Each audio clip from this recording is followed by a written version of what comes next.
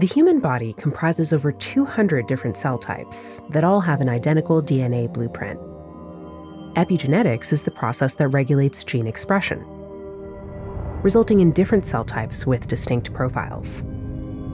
In a cell's nucleus, DNA is wrapped around histones to form structures known as nucleosomes, which are further organized into chromatin.